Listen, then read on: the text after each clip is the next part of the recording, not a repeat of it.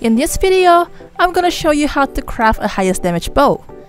So, the name of this bow is Solix Survivor Heavy Bow. It's written here that the highest damage of this bow is 222. But right here, I'm only able to craft my bow until 192.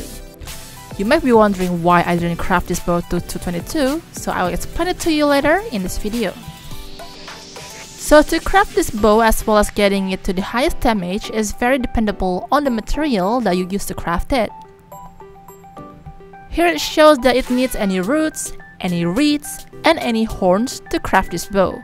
So in this video, I'm going to show you the best roots, reeds, and horns for you to use to craft this bow. Starting from the roots, there are two types of the roots that are best for crafting this bow. The first one is spore root. As you can see, it has 93 damage.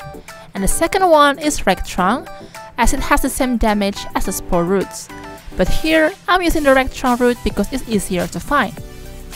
For the horn, the best one is the storm glider one, as it has 56 damage that you can craft to your bow, and it has the highest damage among other creatures. And for the reed, I'm using the Pale Canyon reed. It's rare and I think it's the best reed in the game, as it offers the highest damage among the others.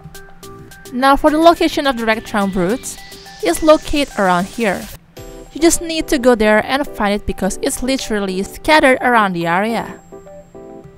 Once you're in the area, find a tree that looks like an acorn like this, and you can find the roots underneath it.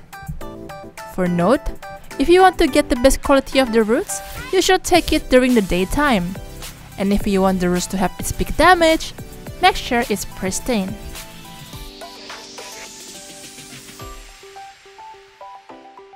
Now for the location of the storm glider's horn, you need to go to this area as it guarantees you an exquisite quality of the horn. But let me tell you, it's so hard for me to get the peak damage of this horn because for you to be able to get the highest damage, you need to clean kill the storm glider.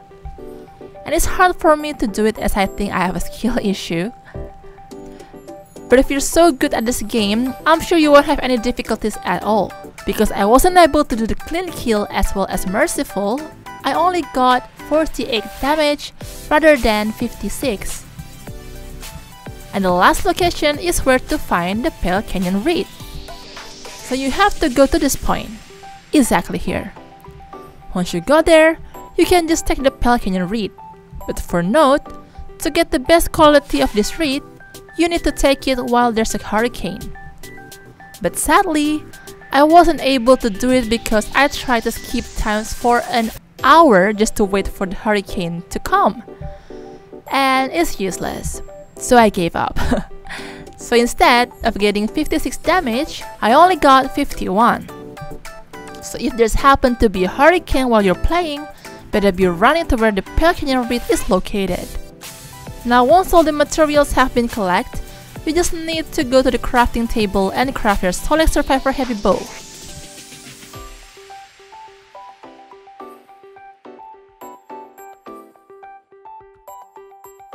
Here, I can only get 192 damage because 1. I wasn't able to clean kill the storm glider, and 2. I took the Pale Canyon reed when there was no hurricane. So because of that, I couldn't get the best damage from my bow. But speaking about damage, it turns out when I calculate the damage if you get all the best quality materials, you will only get 205 damage. I don't know whether there are other materials that offer higher damage or is there any other way to get this bow to its full potential, but if any of you know how to get it, please kindly leave a comment down below. But for me, this bow is enough to just sweep enemies. So I really hope you'll find this video helpful and see you in the next video. Bye!